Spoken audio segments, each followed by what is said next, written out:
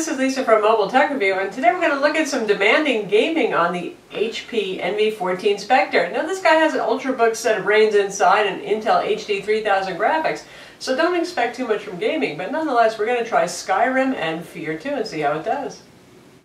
First we're going to take a look at Fear 2. Fear 2, well, it's a demanding game. It's kind of a pig, even though it's an older game. We're going to test it out at native resolution, which is 1600 by 900 as you can see here. And for our advanced settings, we have, well, pretty much everything set to be minimum, except for effect detail and particle bouncing. So let's see how it goes. With those settings, it'll look pretty nice. Let's see if it plays well. So you can see we're running at about, well, 20 FIPS right now according to Fraps, but it doesn't look or play that badly.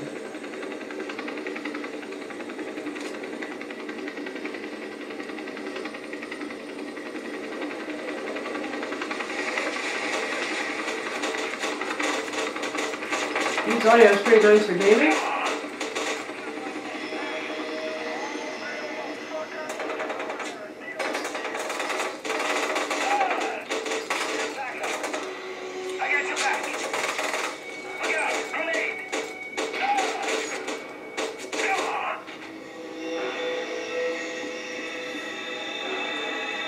So it's actually really playable.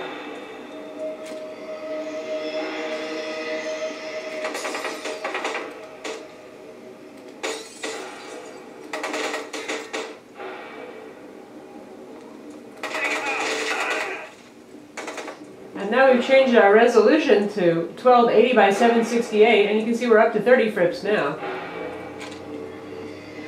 This is really doing much better than I would have expected with Intel HD 3000 integrated graphics. Again, there is no dedicated graphics option with the NV14 Spectre. After we're done playing Fear for about 10 minutes, you can see we've just launched core temp to monitor the CPU. It was up to about 54 degrees centigrade, as you can see, for our maximum temps of 55, and it's already cooling down to 48. That's unusually cool for that kind of gaming. Very nice there, HP. This is not a hot running machine, and you can hear the fan is not roaring hideously loud. So quite different experience from the more powerful NV15 and 17 with dedicated graphics and full Core i5 and i7 CPUs. Now we're going to check out Skyrim. That's a demanding and very recent title, and let's take a look at our settings here. Teeny tiny type, but you can see we're going at 1280 by 720 resolution, and we have anti-aliasing and anisotropic filtering both turned off, and we are running at low detail. Trust me, that's about all we can shoot for here. We've tried higher settings. And now we're going to play. Now we're in Skyrim, having a little fight here. Our dog is really helping us out. Oh no, my horse!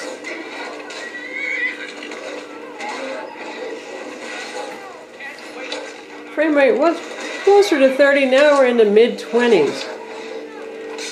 Still quite playable though.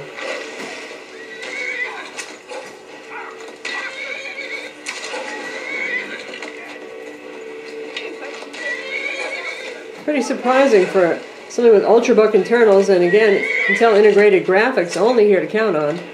But this is actually pretty darn playable at a reasonable resolution. No need to drop down to 800 by 600, although it actually didn't even offer us that option with this display panel. Unless you want to change the aspect ratio.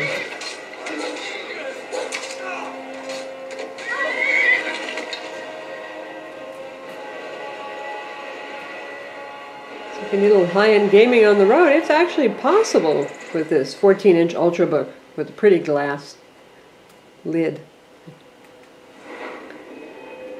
Again, this Ultrabook is a 14-inch 1600 by 900 display, a 1.6 gigahertz Intel Core i5 ULV CPU. There is a 1.8 gigahertz Core i7 option. Again, these are ULV CPUs, ultra low voltage, not the full mobile Core i5s used on bigger notebooks. You get 4 gigs of DDR3 RAM and 128 gig SSD. And now wandering around in our pretty environment here, we're actually up to the mid-30s for FIPS.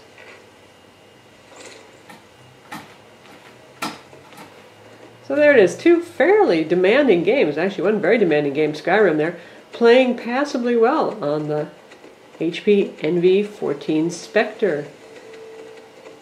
Don't forget to watch our video review of this notebook and subscribe to our YouTube videos.